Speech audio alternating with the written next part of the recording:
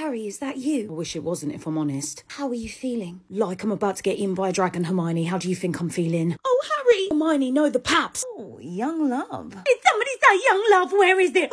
Harry and Hermione, eh? It was nothing, Headmaster. We were just... Save it, Hermione. Don't worry. I'll read it in the paper. This tent is for champions and friends, and you are neither. You are a vulture, a foul, loathsome, evil little cockroach. There really is more to him than meets the eye, isn't there? Hermione, stop looking at him. Oh my gosh, you're such a man-eater. Write that down. You better keep your eye on the prize, and the prize has a P. But you won't be a good prize dead, Harry, so pick a good dragon. Everybody gather round. Please give me an easy one. The Welsh Green. Why is he speaking like that? I don't know. The Chinese Bible. Ooh. Boomer, what's with the ghost noises? Just trying to add a bit of drama. Maybe don't. Barty, these kids think I'm cool. Can you stop embarrassing me? The Swedish short snout.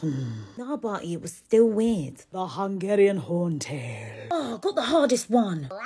No, Harry, that's terrible. That's terrible. Anyway, so she's kind of talking to Ron, but I honestly really think these two are going to be an item. Weasley, Potter and Victor Crumb. Yeah, I know she's a busy girl, if I'm honest. Professor! Oh, don't worry. We'll have a kiki later.